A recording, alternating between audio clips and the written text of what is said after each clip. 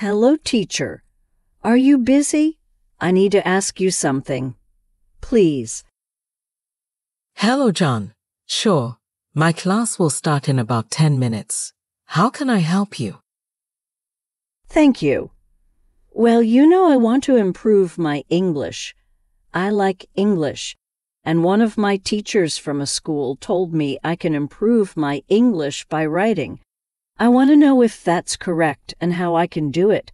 I don't like writing much, but I will do everything possible to improve my English and speak it very well. Help me, please. I see, of course I can help you. This is a common question among English learners. I'm telling you this because learning writing skills is a whole new challenge. But of course, you can learn and improve your English if you improve your writing skills. What you have to know is that you don't need to be perfect the first time you write in English. When you write, don't feel that you need to have a flawless paper after your first draft. The important thing is to get your thoughts down on paper. That's all. Then the revision and editing come into play. When you take the pressure of perfection off of yourself, you can feel more confident in your writing practice. It really works. It's good to know that, because I have tried to write in English and I am not good at that. That's why I stopped doing it, but I will have to try again. I promise I will. Excellent. Do you know why writing is important? Because of vocabulary. Writing motivates you to learn more and new vocabulary. It motivated me. When I wanted to write a story in English, for example, I didn't know many words, so I had to look for those words in a dictionary or translator. I learned a lot that way. One of the best ways to improve your writing is to grow your English vocabulary. One way to start is to develop your knowledge of synonyms and antonyms. Don't forget it. I've heard about that. I mean about synonyms and antonyms. Are they important? Of course, it is a great way to improve your vocabulary and your writing skills. By knowing alternative words for a term and their opposites, you'll have a greater range of options at hand. When learning to write in English, this helps you choose the right word each time. Just don't give in to the temptation to pick the biggest word by default. And what I mean is, simple and concise is better than complex and worthy. Remember that. Yes, teacher, I will remember it. And when do I have to write in English? I mean, what time should I do it? Because I have heard that the morning is the best time, because you have a fresh mind and have new ideas. But I don't know. Is that true? Whether you are a night owl or a morning person, choosing to write when you are fresh and alert will help you to have more energy and more stamina. So it doesn't matter what time you write in English. Just practice writing at your best time of day, in the morning, afternoon, or evening. I prefer to write in the evenings because I don't have time in the morning or the afternoon. That's good. The important thing is to practice writing in English every day. When you begin writing in English, it may feel difficult or even like a chore. Many students of the English language think of it as homework and only practice their writing skills when assigned to do so. However, the best path to fluency is repetition. Believe me, it's important to practice writing in English every day. This doesn't have to take the form of a formal essay. Writing text messages, social media posts, and emails can also be helpful in growing your practical English writing skills. Now that you mention it, I don't like writing by hand. Can I write in English on my cell phone? Of course, and I'm happy you asked that. People now don't like to write by hand. Many students believe that writing by hand on a piece of paper is old-fashioned. Because of the new technology we have nowadays. So you can use your cell phone or your computer to write in English too. Sometimes it is better, because you don't always have a notebook and a pencil with you. Am I right? That's right. I only carry my notebook when I go to classes. That's all. I suppose so. This is what I recommend to my students. Whenever you think of a new idea, story, or just want to express yourself, at any time of the day, just take your cell phone and write what you feel or think. Whatever, even if it doesn't make sense. One of my students used to do that. He wrote a lot of sentences and phrases in English. Then he connected these phrases and words to create stories. That worked for him. Another student made this. He used to write 10 or 20 words in English. Any kind of words.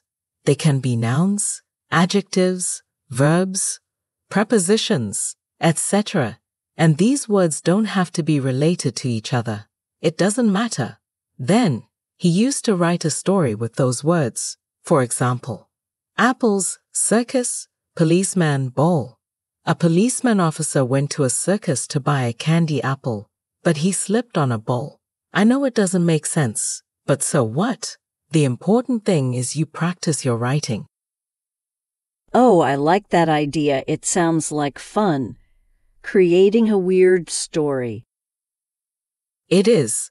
It is an activity I always recommend to my students. I can also recommend more activities to improve your writing or any other English skills. That would be amazing. Absolutely, Lisa. I'm glad you're excited about the idea. Creativity is a fantastic way to make the learning process enjoyable. Now let me share another interesting writing activity with you. How about creating a dialogue between two characters? It could be a casual conversation, an argument, or even a humorous exchange. This exercise helps you practice constructing sentences, using proper punctuation, and understanding different tones in English. That sounds cool. I can make up characters and make them talk to each other in English. Exactly. It's a great way to practice natural language flow and understand how conversations unfold. You can experiment with different scenarios and emotions. Plus, it's a fun way to explore vocabulary and expressions. I like that idea. I'll give it a try tonight. Wonderful. And don't worry if it feels a bit challenging at first. The key is to enjoy the process and learn from it. Now let's talk about reading. Reading is another powerful tool to enhance your writing skills. When you read books, articles, or even short stories in English, pay attention to the language used, sentence structures, and the flow of ideas. It will influence your own writing positively. I do enjoy reading, but sometimes I find it hard to understand everything. That's completely normal, Lisa. Reading more regularly will gradually improve your comprehension skills. Start with materials that match your current proficiency level and gradually move on to more complex texts. You can also use online resources that provide explanations for difficult words or phrases. This way, you're not only improving your reading, but also expanding your vocabulary. Good advice. I'll try to read more in English. Excellent. And remember, the goal is progress, not perfection. Now let's touch on grammar. While it might seem daunting, understanding basic grammar rules is crucial for effective writing. There are many online platforms and apps that offer interactive grammar lessons. They make learning grammar more engaging and less tedious. I've struggled with grammar rules. Do you think it's okay to use grammar checking tools? Absolutely. Grammar checking tools are valuable resources for self-editing. They help you identify and correct common mistakes, allowing you to learn from them. However, don't solely rely on these tools. Try to understand why a particular correction is made, and over time, you'll find yourself making fewer errors. That makes sense. I'll keep that in mind. Great. Now let's discuss the power of feedback. Sharing your writing with others, whether it's a teacher, a language exchange partner, or even friends, provides valuable insights. Constructive feedback helps you understand your strengths and areas for improvement. I've never thought about sharing my writing. It sounds a bit scary. It's natural to feel that way, but it's a crucial step in the learning process. Remember, the goal is to learn and grow. Start by sharing your writing with someone you trust, and gradually, you'll become more comfortable with receiving feedback. I'll try to gather the courage to share my writing with someone. That's the spirit, Lisa. Lastly, let me suggest keeping a journal. It doesn't have to be a formal diary. Just jot down your thoughts, experiences, or even your dreams in English. This practice not only improves your writing, but also serves as a personal record of your language journey. I never thought about keeping a journal in English. That sounds interesting.